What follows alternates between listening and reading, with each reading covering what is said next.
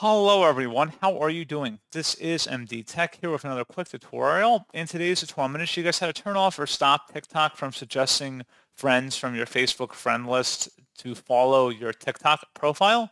So this should hopefully be a pretty straightforward process here, guys. And without further ado, let's go ahead and jump right into it.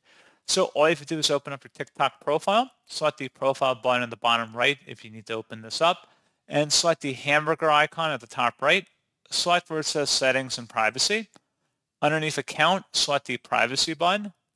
And then where it says sync contacts and Facebook friends, go ahead and left click on that.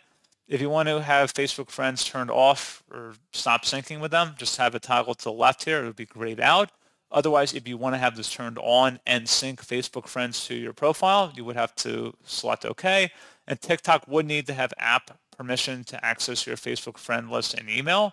So just keep that in mind. But pretty straightforward process on that. And as always, thank you for watching. I do hope I was able to help you out, and I do look forward to catching you all in the next tutorial. Goodbye.